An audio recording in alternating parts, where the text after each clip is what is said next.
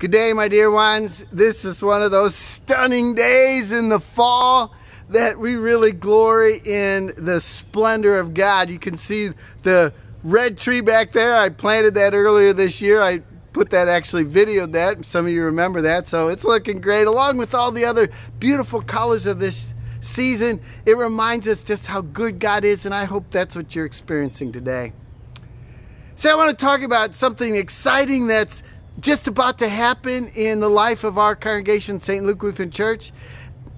Sunday, November 1st, All Saints Sunday, we are coming back into in-person inside worship for the first time since the spring. And we're so excited about that. And in order to make that a very safe environment, we have all kinds of safety protocols in place.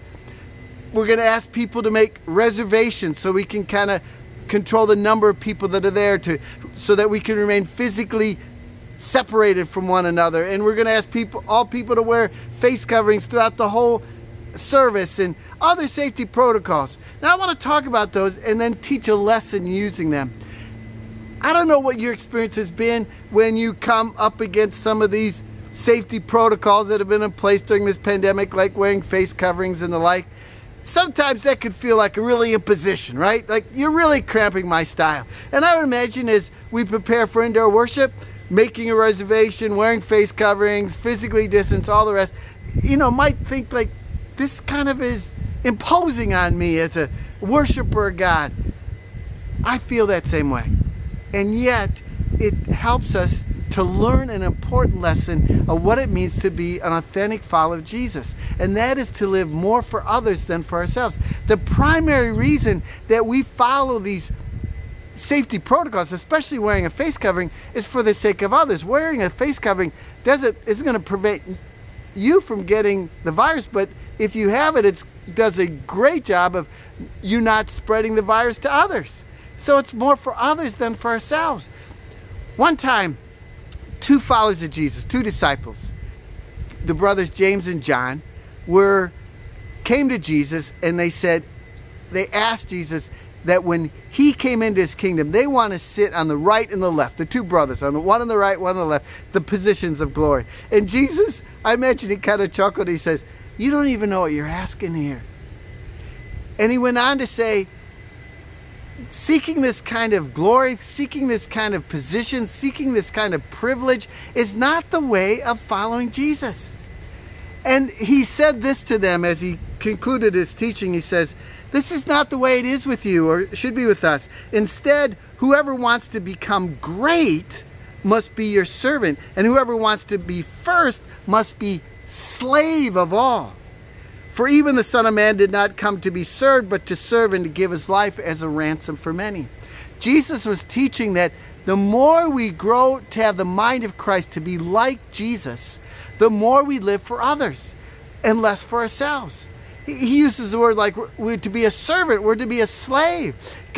He puts himself into the equation. He says, even the Son of Man, that's a term Jesus used to describe himself. The term Son of Man means that Jesus is God. So there's no more significant being in the universe than God, no more powerful or being that's worthy of worship than God. And here is God in the flesh, Jesus, saying, "I've come not to be served, but to serve and to give my life away for others."